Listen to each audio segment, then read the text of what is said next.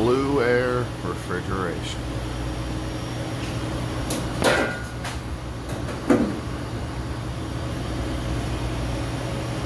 They're basically the counterfeit Hoshizaki when it comes to an ice machine. When it comes to everything else, they basically have nothing in common.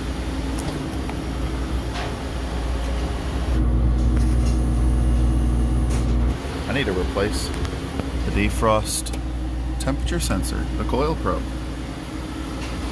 I might as well show you just how well built these units are in the process. I'm not sponsored, so I'm allowed to give you an unbiased review. Most reach-in freezers have some way of evaporating or condensate or something like that, you know? Blue Air's just have a little tub with a 12-volt computer fan.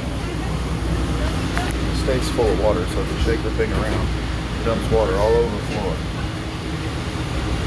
And of course, that fan fails. It starts throwing an error message. You go buy the little fan from them. It's the only company that uses a 12-volt computer fan on a refrigeration system. So I need to manually defrost this. All reach-in freezers, except for Blue Air, have a button on them somewhere you can push to manually defrost them. No, not these. Here's what we have to do to defrost this one. Here, take this cover off. Stick magnets on the door switches. Open up this electrical box to reveal literally the cheapest made control board in the industry. Right here. Check this out. I'm going to unplug the transformer and plug it back in.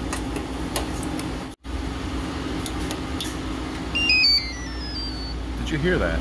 A goofy little sound effect. You guessed it. They're also the only people in the industry that did that. So anyway, as for defrosting this thing, here's what we have to do. Forget all about this wiring diagram. It doesn't reflect the actual wiring.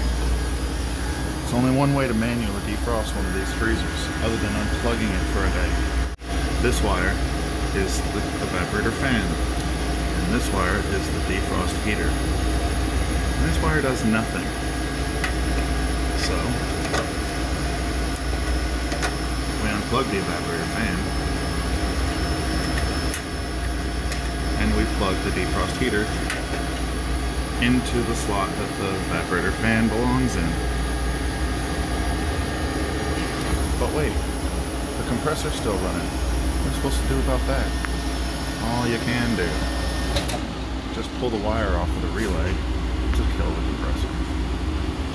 Yeah, that is what you have to do to initiate a manual defrost on a Blue Air freezer, because they just didn't see fit to put any provision in there for that, even though all of their competition did.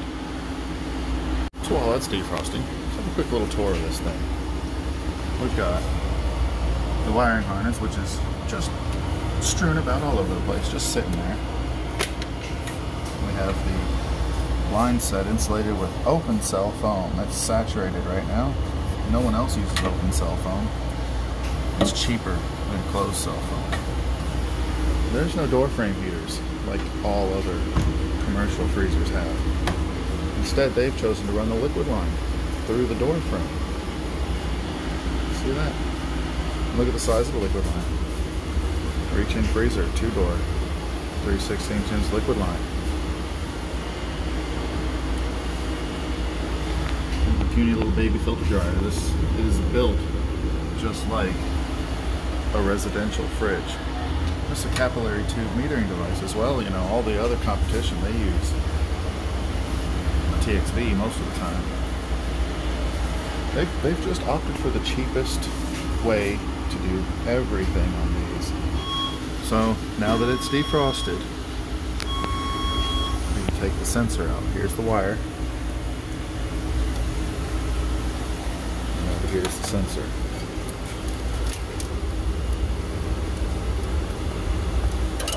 Yeah, that's the sensor.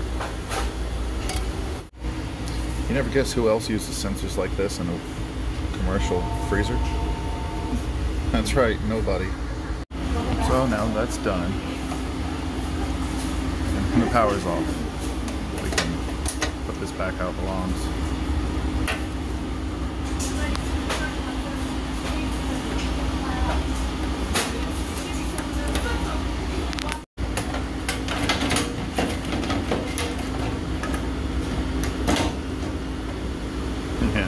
Oh, I almost forgot to mention.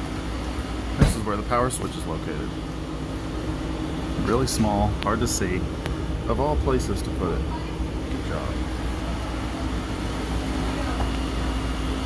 These things are a joke, man.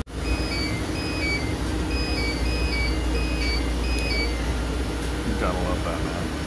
It really is like a toy.